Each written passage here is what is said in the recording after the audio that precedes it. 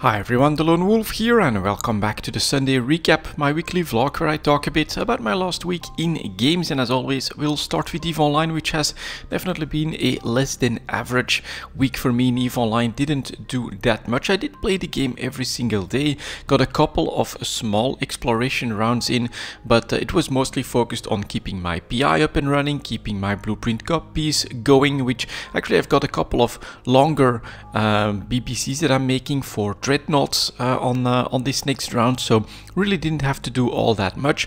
And then just making sure that I got the extra skill points, of course, for the skilling spree, which I actually got like get 5 and get 10 NPCs decently often, so I got a good chunk of skill points again from just playing the game every single day. And at the moment I'm actually working on those extra new drone skills that have come out for the new modules that you can now create as well in EVE Online around drones. So perhaps we'll dive into that, but of course those are quite rare. You gotta get into the abyss and things like that. But overall, just a little bit of a maintenance week, I would say, for EVE Online. Although there have been quite a few announcements, there haven't really been any announcements just yet on the next quarter, at the end of scarcity, what CCP is planning for the development of EVE Online in-game. Instead, all the announcements have been around out of game events. So we get the Alliance tournament that's happening at the moment. I managed to catch a little bit of that. Definitely pretty interesting. Unfortunately, some technical problems.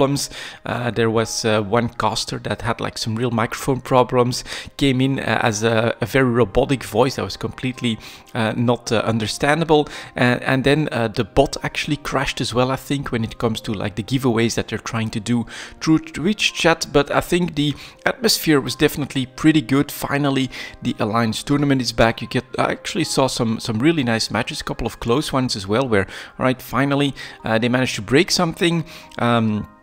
And then everything snowballs into a lot of destruction. So overall, definitely pretty cool so far. Let's hope that they can, learn from this experience and fix the bot that they're using for Twitch chats, for the giveaways, and for the betting and all of that stuff, because it does add a very interactive dimension to an event like the Alliance tournament. So yeah, just keep going and let's keep the Alliance tournament alive, I would say.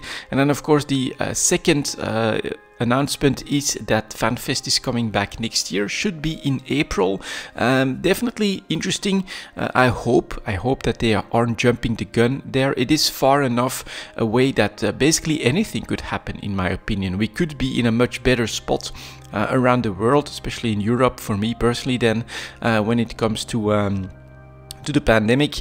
And so hopefully it'll all work out. But at the moment here it's winter is starting, and we've got definitely got like a fourth peak that's happening here in Belgium, for instance. And I'm back to 100% work from home, masks everywhere.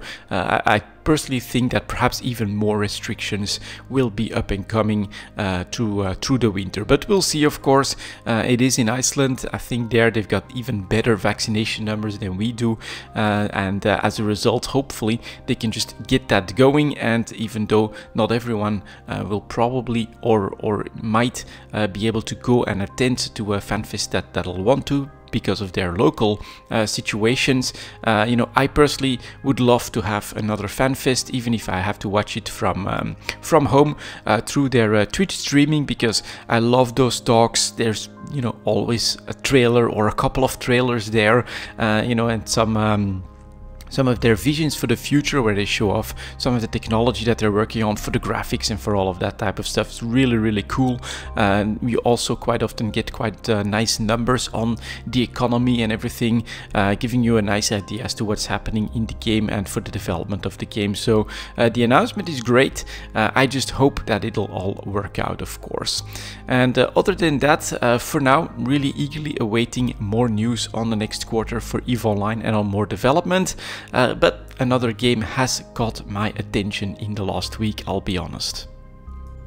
And that game is Divinity Original Sin 2. Awesome game. It was on sale on Steam, and I felt like you know, trying something else that had amazing reviews. It's a type of game that I don't think I'd ever played before. I know that it is like a Baldur's Gate type game where you put up a party. It's definitely an RPG, so your characters level up, you get extra skill points, and then you just, you know, increase your abilities, improve your gear. But it's all basically turn-based, which is definitely very interesting. There are some quirks when it comes to controlling where your party moves. Sometimes they're doing some weird stuff all on their own, but overall I am having an absolute blast with the game. There are so many options from different melee classes, range classes, assassin classes, and then a lot of magic. Very cool story, amazing graphics. I really think the game looks absolutely awesome, and I wish that we could go to like a horizontal view from the perspective of the characters. For a top-down game, I think it looks amazing, and it would look absolutely great, I think, with a longer horizon. But in general, I'm just having a lot of fun exploring the game. I got like the first couple of hours fully on video, just me experiencing everything for the first time, and after that I'm switching to more where I'm expecting some cool events to take place and try to make a video on that. But the game is absolutely terrible for someone like me that has altitis. I keep starting new characters with ideas for creating parties focusing on certain classes and certain abilities.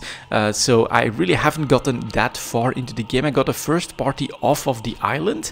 That's basically where I'm at. And then I explored a little bit on that continent, new place, wherever it is, but it's overall really interesting, very cool. It is a 2017 game, but you get a definitive edition, which does mean that it's also working absolutely beautifully. Not a single crash. Everything is beautiful outside of some quirks that I think will be built in. I haven't noticed any bugs or anything like that. Everything just works as intended, although you have to learn what exactly some of the spells intend to do and things like that. But it is really awesome, and an amazing pickup for me, which I'm absolutely enjoying.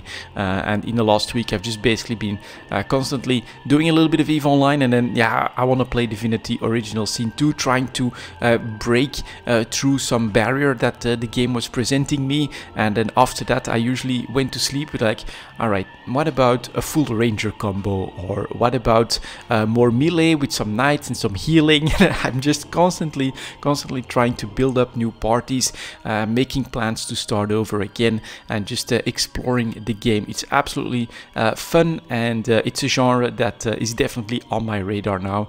I'm having a blast with Divinity Original Sin 2, and I'll probably still be playing that for a little bit longer as well. And that was my last week in games, guys. Thank you very much for watching, and as always, I'll see you next time.